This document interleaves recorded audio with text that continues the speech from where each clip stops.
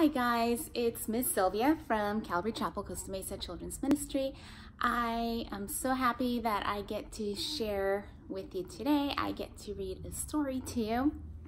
I miss you so much. I miss your hugs, I miss your smiles, I miss teaching you about Jesus and his love for you and for me. And I can't wait to get back to church so we can be together again. But for now, I get to share with you a little bit by reading a story. The title of the story is A Princess Prayer. It is written by Sherry Rose Shepherd. So we will be reading this book together. Shall we begin? There once was a little girl named Elise.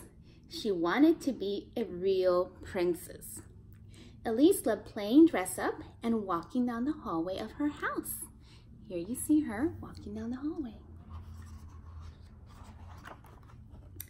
At night, when it was time for bed, Elise would often call for her mama and ask her to read about princess adventures. As Mama read in her sweet, soothing voice, Elise's eyes would light up as she imagined herself walking in the kingdom in her beautiful dress and sparkly crown with the royal robe stretching behind her. Look at her. There she is. One night, as her mama was tucking her in bed, Elise asked, "Does God really answer our prayers?" "Yes, he does, sweet girl, even when his answer is no. He knows what's best for us because he loves us. Now, it's time to get your beauty sleep, my little princess." There she is, going to bed. "Just one more thing, Mama. Do you think God would answer my prayer to be a real princess?"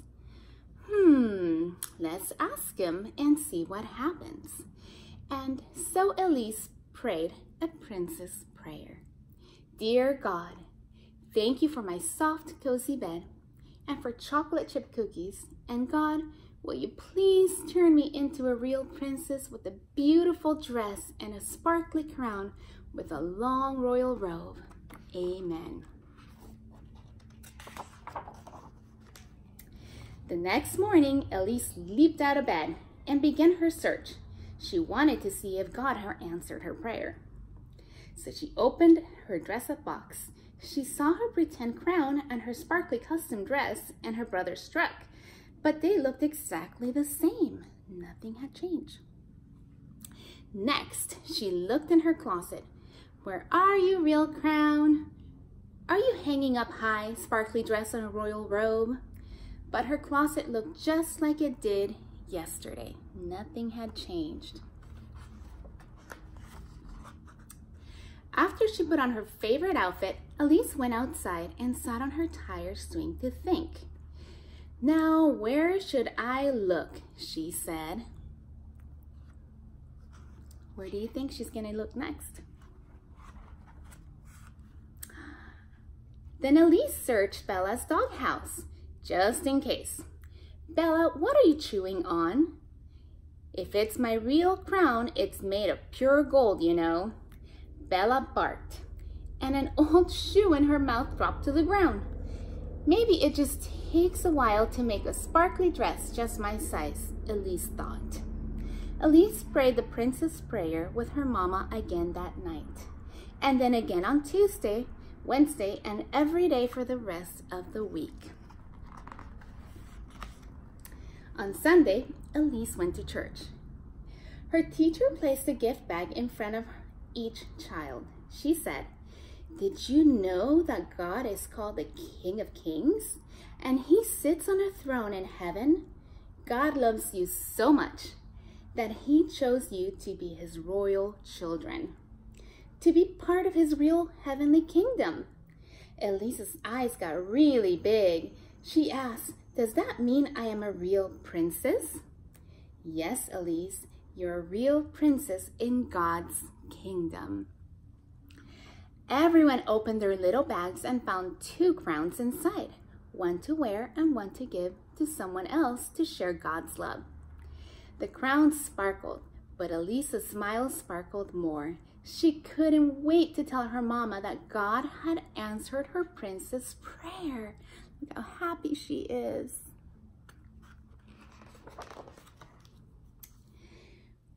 When Mama arrived at the door to pick her up, Elise ran to her arms and hugged her tight.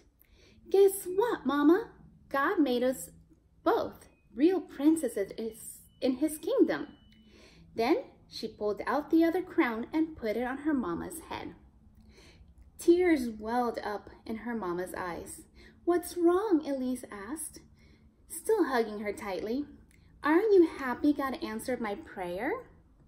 Oh, Elise, these are happy tears. Because of your prayer, I just realized that we both belong to the royal family of God. They walked to the car holding hands and laughing as they admired each other's crowns, which were extra sparkly in the sunlight. Then Elise twirled around and said, Thank you, God, for choosing me and my Mama to be your princesses. That is the end.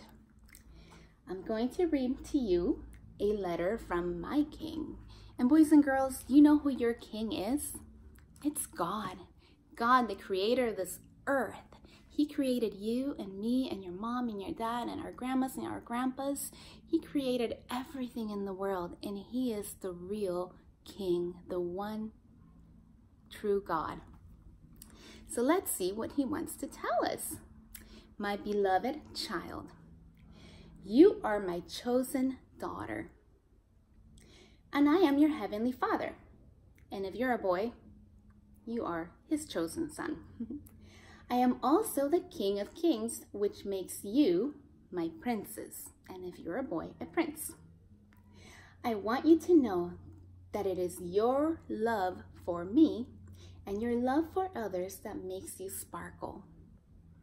You can come to me every day and pray the Princess Prayer, and I will show you how to live as the royalty you are. Love your Heavenly Father. And there's a little treasure of truth in this you can find in the Word of God, the Bible, and it is in the book of John, chapter 15, verse 16, and it says, You didn't choose me, I chose you. So boys and girls, that means that God chose you to be his royal child. So if you're a girl, you're a princess. If you're a boy, you're a prince, because we are God's children and he is the King of Kings. I hope you enjoyed the story. I encourage you to continue to pray and read your Bible, because remember, read your Bible, pray every day, and you'll grow, grow, grow.